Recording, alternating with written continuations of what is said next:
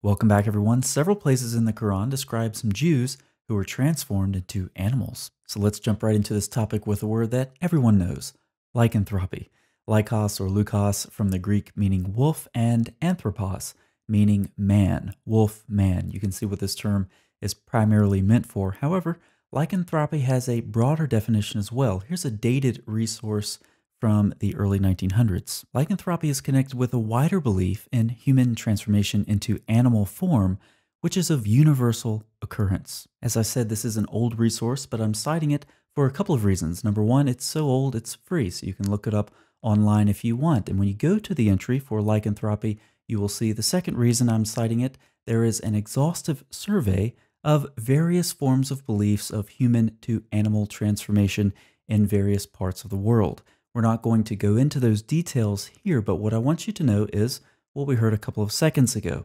Beliefs about human to animal transformation are of universal occurrence. And as we've seen, we have one such example in the Quran. Now, before we get into the Quran specifically, I want to first address Muslims who want to claim that these verses about Jew monkeys are metaphorical. Let's start with Ibn Kathir. We said to them, "Be you monkeys, despised and rejected." These people were turned into howling monkeys with tails after being men and women. Ibn Abbas is reported to have said of "Be you monkeys, despised and rejected" that it means Allah changed their bodies into those of monkeys and swines.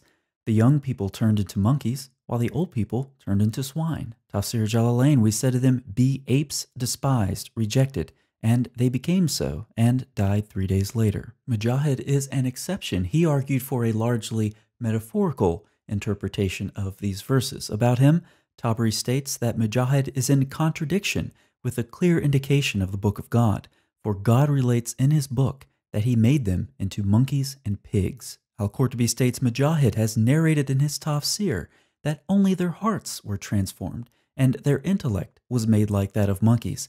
As far as I know, this hasn't been said by any other commentator, and Allah knows best. Further, Al-Qurtubi in his tafsir gives us some fascinating additional details.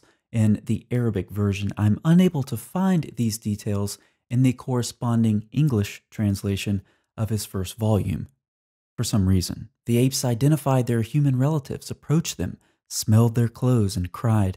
The humans, in contrast, could not identify their relatives, but told them, "Didn't we forbid you from violating the word of God?" The apes nodded their heads in assent. Maududi says the words of the Quran indicate that it was a physical metamorphosis. In my opinion, their bodies were transformed into those of apes, but their human minds were left intact in order to subject them to extreme torture. So Muslims, if in response to this video you want to argue that these verses are metaphorical, you're arguing against the clear reading of the Quran, the vast majority of your commentators, and your prophet.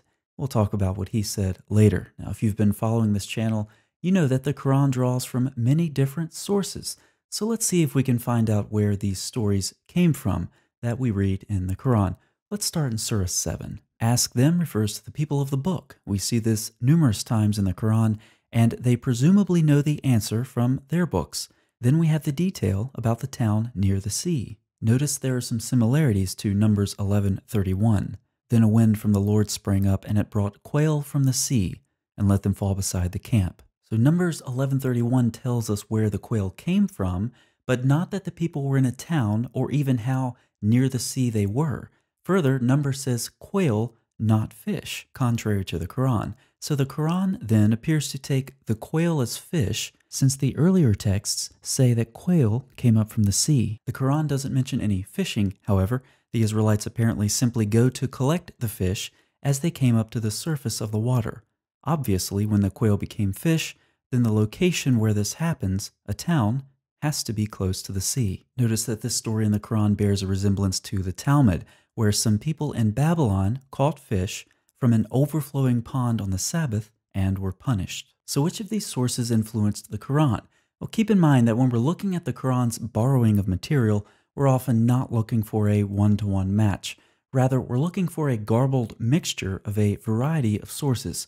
Heinrich Speyer says it well. In any case, it appears that Muhammad here, as so often, mixed together various elements of legends. Now, another difference in the Quran is the reason for the punishment. In the Bible, the sin has to do with ungratefulness and greed. In the Quran, the problem is violating the Sabbath, even though Allah had baited them into it by sending the fish on the Sabbath. So the problem in the Quran is collecting food on the Sabbath, which sounds like something in Exodus 16. On the sixth day, they gathered twice as much bread, but the following day is a day of solemn rest, a holy Sabbath to the Lord. Eat it today, for today is a Sabbath to the Lord. Today you will not find it in the field. 6 days you shall gather it, but on the seventh day, which is a Sabbath, there will be none. So what the Quran seems to have done is mixed Numbers 11:31 through 35 with Exodus 16:22 through 26, and possibly with a story about collecting fish on the Sabbath that's found in the Talmud. Why can't Allah get his sources right? In addition to the differences just discussed, there's another conspicuous difference. In the book of Numbers, God sends a plague on the Israelites. However, in the Quran, the punishment is a bit different. Allah wasn't monkeying around. We said to them, become apes, skulking away. But why apes? In Numbers and in Jewish tradition that comments on this episode, there is some bodily effect, nausea, vomiting, and so forth. But in the Quran, obviously things are quite different.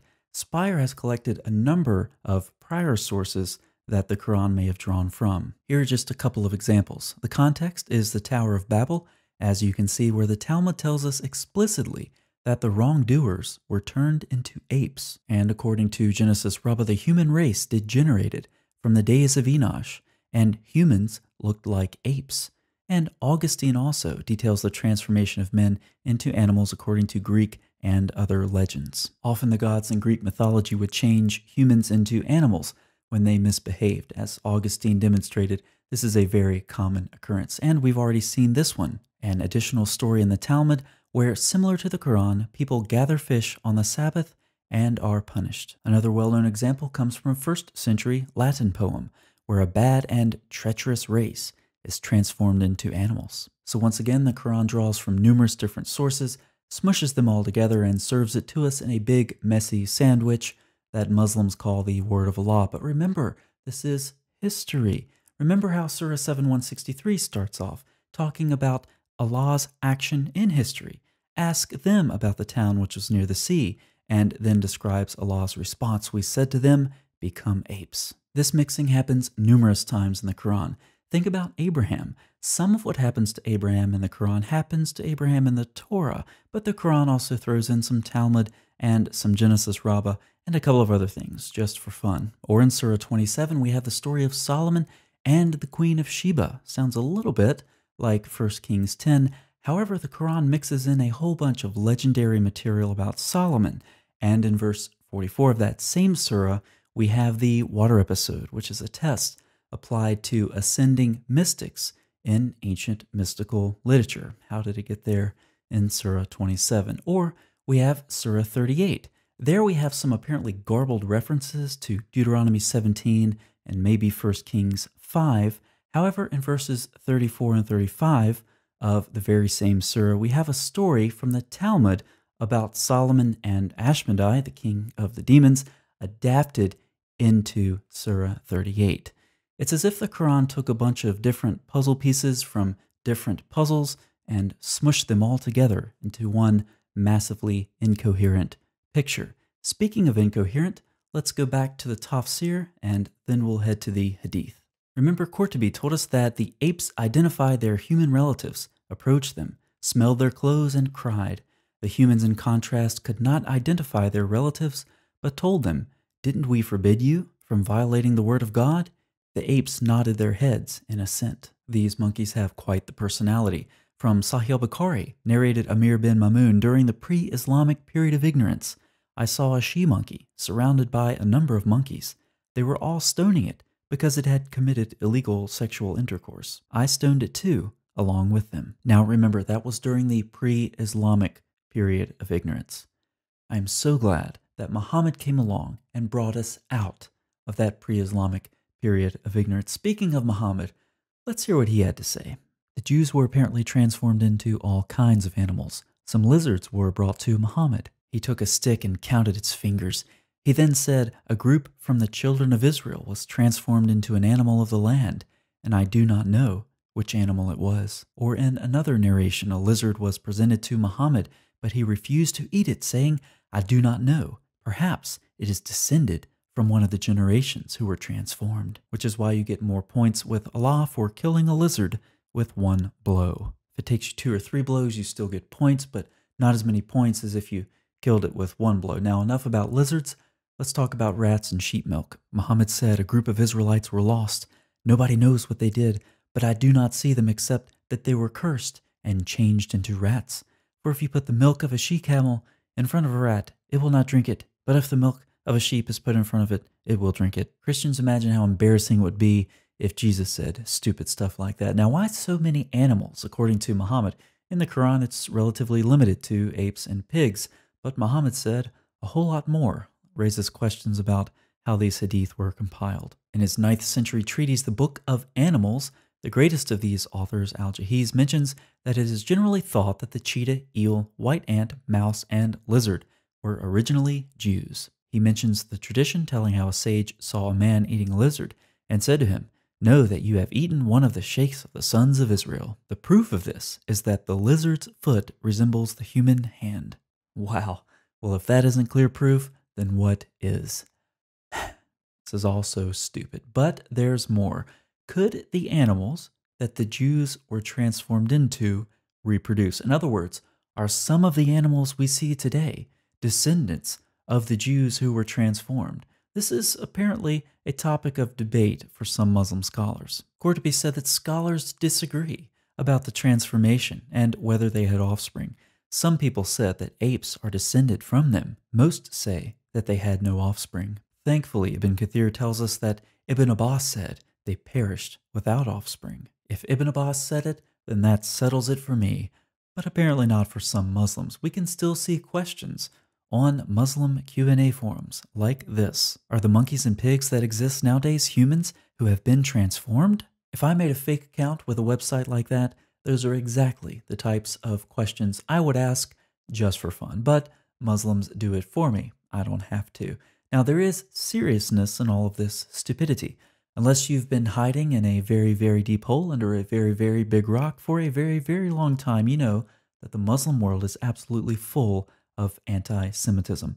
Now, after reading some from the Quran and from the Tafsir and the Hadith, I have absolutely no idea where this anti-Semitism comes from. If you think that you know, let me know in the comments section. But I am completely clueless as to the source of anti-Semitism in the Muslim world. Anyway, let's look at some modern quotations. In a weekly sermon in April 2002, Al-Azhar Sheikh Mohammed Syed, okay, pause right there.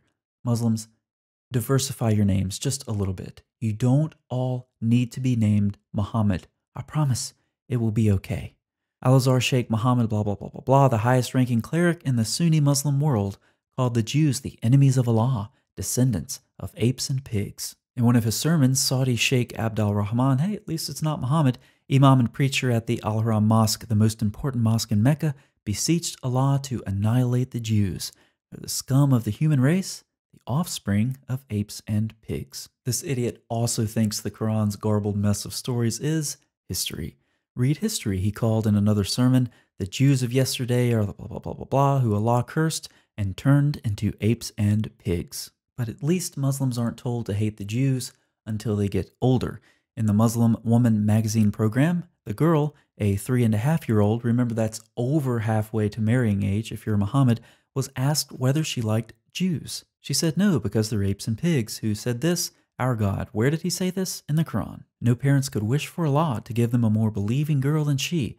May blah blah blah blah blah blah blah. Many Muslim children are indoctrinated with this nonsense from a very early age. An Egyptian columnist described Israel's departure from Lebanon in 2000. They fled with only the skin on their bodies, like pigs flee. You can see the correlation there, because pigs run with their skin on and Jews run with their skin on, and so that makes Jews and pigs similar. It's like Muhammad's logic with the rats and the milk, right? So you have rats that like sheep milk and Jews that like sheep milk, and because they both like sheep milk, that means the rats are descended from Jews. It's that logic. So you run with your skin on, you're like a pig if you're a Jew.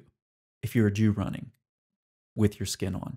And why say like when they actually are pigs and apes? So we've talked about the past with the Quran and the Hadith and the Tafsir, and we moved into the present and saw some of the effects of this thinking, or lack thereof. Now what we're going to do is use the Quran as a springboard to move forward into the eschatological future and look at some future possibilities for the Muslim community. You see, Muslims, you shouldn't laugh too hard at those Jews who were transformed into apes, because some of you may suffer a similar fate. Surah 36:67 is talking about the final judgment, and if we so pleased, we would have indeed transformed them. Uri Rubin notes that this is the Arabic word for metamorphosis. The nature of what this transformation will be varied in the early Tafsir, but in the relatively later Tafsir at a second stage, this metamorphosis is into apes and pigs. And in the future judgment, according to the Hadith, the Messenger of Allah said, "People among my nation will drink wine, blah, blah, blah, blah, blah. Allah will cause the earth to swallow them up and will turn them into monkeys and pigs." He also said, "From among my followers, there will be some people who blah, blah, blah, blah, blah. Allah will transform the rest of them into monkeys and pigs, and they will remain so until the day of resurrection." And you have a couple of examples from Al-Tirmidhi as well. Among this ummah, those who disbelieve in the divine decree